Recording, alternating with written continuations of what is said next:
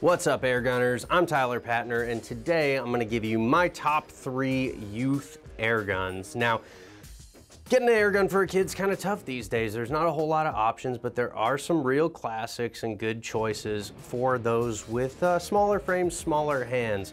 So let's start right off at the Crosman 760. Now, multi-pump gun, you're going to want to pump it at least 3 times, which should be very manageable for a kid.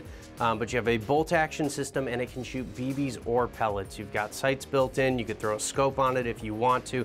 Bunch of different packages, we got different color combos that this thing comes in, but it is a great youth rifle. It's been around for over 50 years, long history of, well, a lot of people have shot this gun, let's just leave it at that. And even more popular is our second pick here, and that is the Daisy Red Ryder. Now everybody knows Ralphie almost shot his eye out, blah, blah, blah, blah, that whole thing. But the Red Ryder is actually a really awesome BB rifle. It's a ton of fun to use, and they're relatively accurate. Again, at short distances with these open sights, you're gonna do just fine. You can even throw a scope on it with our lasso scope mount, which is definitely something you should check out, especially for those of you trying to teach a younger shooter how to maybe look through an optic as well. Real handy to have.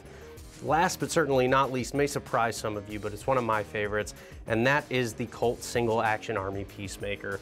Now, the reason I like this gun in particular for youth shooters is because it has a thinner grip, it's easier to get your hand around, and off a bag, you still have to manipulate it by cocking the hammer each time. So it's not kind of that instant gratification semi-auto that most pistols are. So you have to be more deliberate in how you use that gun, which is one of the things I like about it for kids that maybe have shorter attention spans. They get that quick follow-up shot that's relatively easy and in a small format and gets them familiar with pistols at a young age. Now, these are my top 3 picks for youth guns.